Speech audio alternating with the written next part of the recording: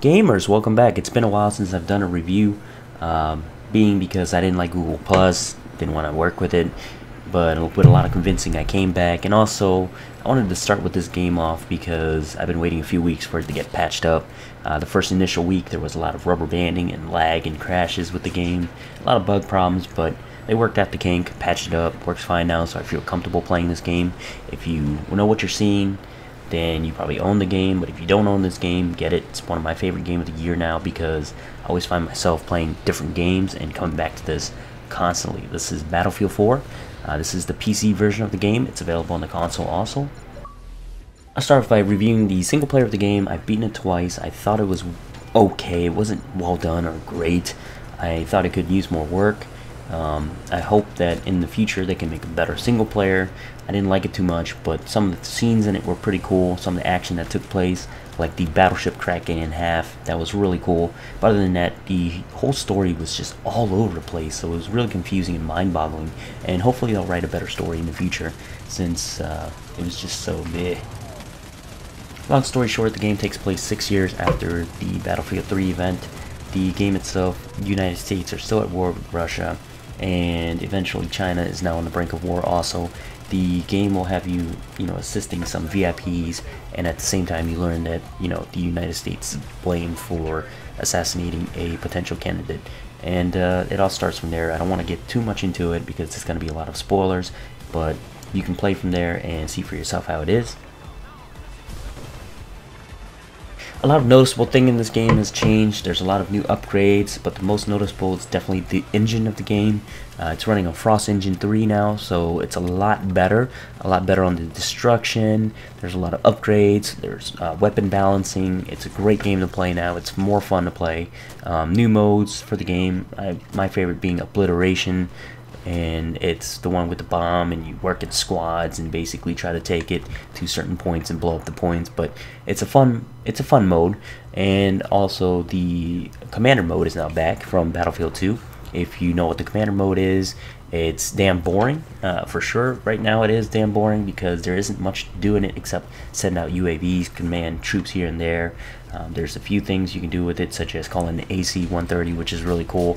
And another thing is you can send artillery strikes on certain maps, but you can't do it for every map. So some of the maps you just sit there and basically command people left and right, and it gets boring and dry real fast. Unless you have a tablet, you can do that, when you're not playing the game or you're at work or something. You're like, I think I'll command some troops here and there and have them do this and that.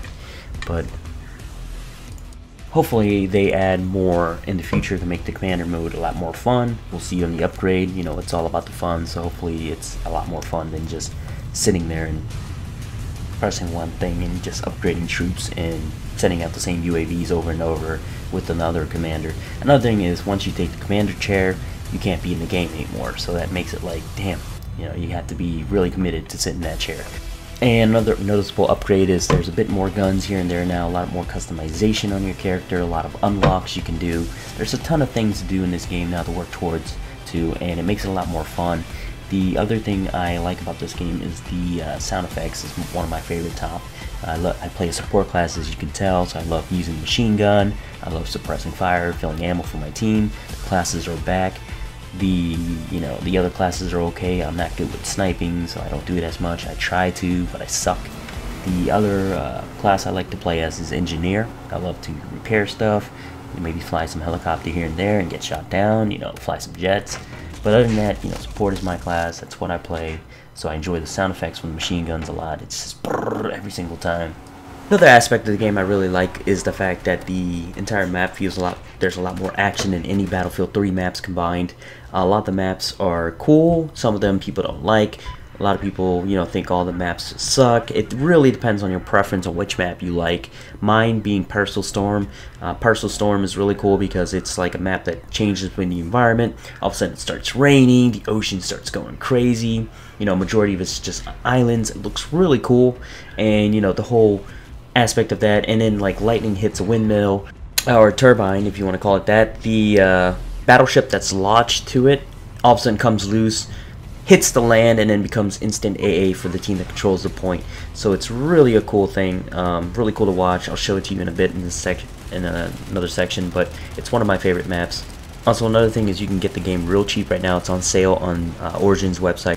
Overall, you know, my favorite things about the game, destructions, the graphics, the sound effects. I still love them. Multiplayer is really fun now this time.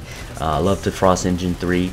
The only things I didn't like about it is, like I said before, I don't like browser for a server. I don't like the whole browser aspect of the server. It's a preference thing.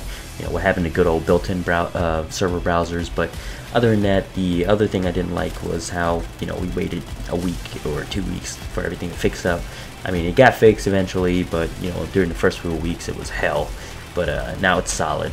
And the other thing is single player wasn't so great. You know, that needs to work. But aside from that, it's a very enjoyable game. Every single game I play, I keep finding myself coming back to this game. So it's worth the purchase. And like I said before, it's on sale right now, so you should grab it while you can. Other than that, remember gamers, the game on. I'll be pumping up my other reviews and other games. You'll see a lot more games coming in. You'll see a lot of PS4 games. You'll see Xbox One games. So until then, game on. And for some good on Revolution. Oh shit, is that my team up there? Fuck. Oh well. Revolution!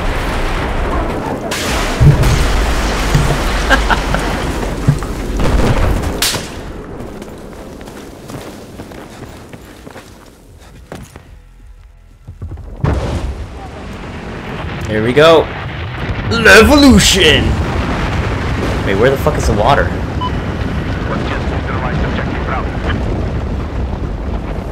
That was the point of that. Radio is there's an enemy tank south of your location.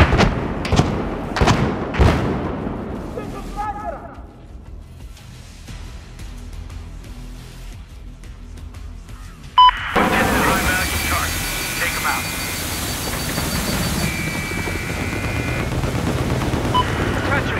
Have eyes on a hostile helicopter.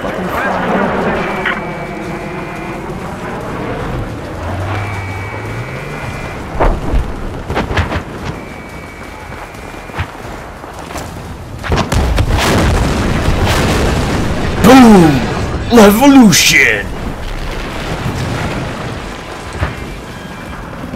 Let me see. No. Here it comes. I'm gonna get it. I'm gonna get it. Revolution! Oh shit! I'm dead. You crushed me. Wow. Here it comes. Revolution! Oh, what an ass. I helped him destroy that too. He said flooded the map. Where are they? No, the tower. Oh shit, I gotta go see this. I guess you gotta slam it and it blows you up.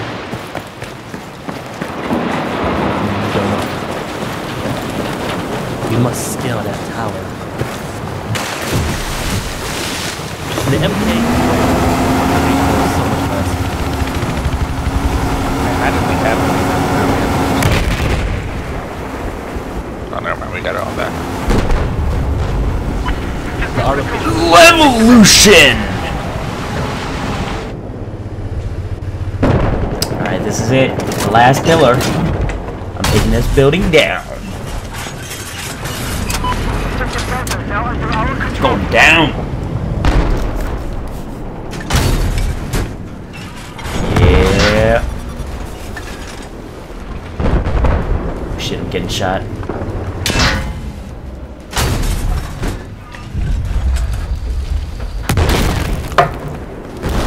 Here it comes! Revolution! Oh shit, the server just crashed.